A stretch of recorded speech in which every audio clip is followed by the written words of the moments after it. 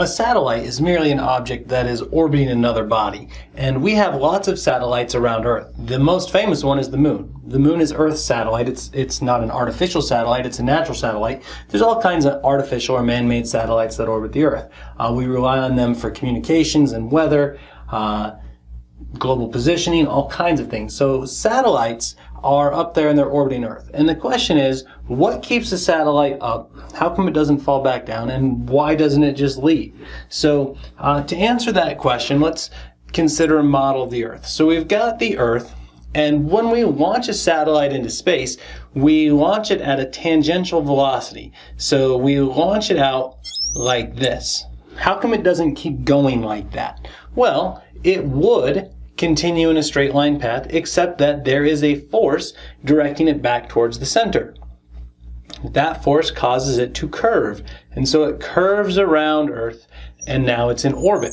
Well, how come it doesn't fall back to Earth? Well, the answer is it might. If it's not going fast enough, then it's just like any other projectile, and this will be a parabolic arch, and it will fall back to Earth. So if we don't shoot it fast enough, it'll fall back to Earth.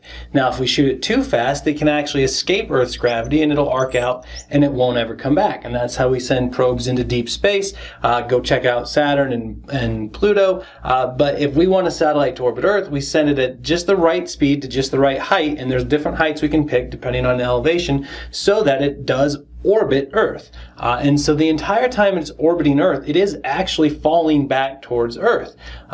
It's curving towards Earth because gravity is pulling it in the circle. It's just that it's moving so fast, it falls towards Earth at the same rate Earth curves away from it. So it's falling at Earth and missing, and that's orbit.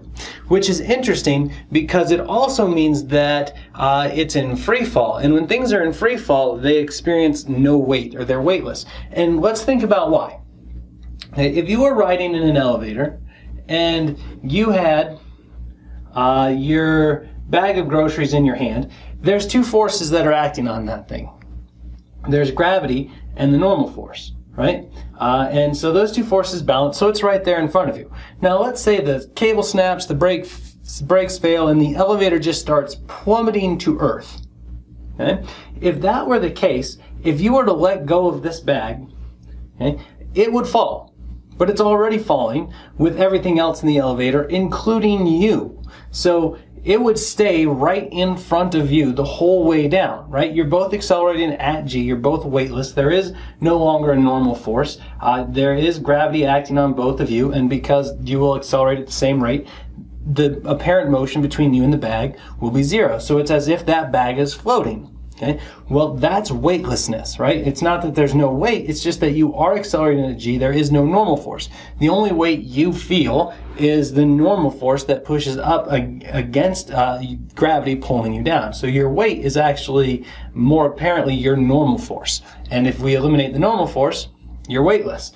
And so these two things fall at the same rate, nobody appears to move, it's like it's weightless. Same thing's going on over here. This thing is accelerating towards Earth at the same rate of g, and so its centripetal acceleration makes things appear weightless. So astronauts, when they're floating around the International Space Station, it's not that they have no weight, it's just that they are falling at g, and so they appear weightless. Now we can relate the speed of an object in orbit to g using centripetal acceleration, because we can say that this is a circular orbit. Now remember, r is measured from the center of the Earth, so we have the radius of the Earth plus whatever its height above Earth is to actually say how high it is. And so we know that for this object, the satellite orbiting Earth, whether it's an International Space Station or a GPS satellite, doesn't matter. The only force acting on it is the force due to gravity from Earth. So remember, the net force is equal to mass times acceleration, and that net force is caused by the universal gravitational force. So that would be the mass of the Earth times the mass of the satellite divided by the distance between them squared times the universal gravitational constant g is equal to the mass of the object that is being accelerated. In this reference frame, that's the satellite. So the mass of the satellite times the acceleration, but the acceleration is centripetal acceleration, so that would be v squared over r. So if we want to just figure out how fast this thing is going, that's pretty easy. The mass of the satellite doesn't matter. It's in every term. It cancels out. And so I get the mass of the Earth times g divided by r squared equals v squared over r. Now I can multiply both sides by r, and when I do that, it cancels that square. So I get mass of the Earth times the universal gravitational constant g divided by r equals v squared, or I can square root that and get v. So we know how fast an object is going. It only depends on the mass of the Earth and its location or its height above Earth or the center of Earth. Okay? And we can put satellites at different positions and change their velocities. So we have satellites that are near Earth orbit, like the International Space Station is actually fairly close to the Earth's surface. It's only a couple hundred kilometers up, where we have geosynchronous satellites which are much further above the surface of the Earth.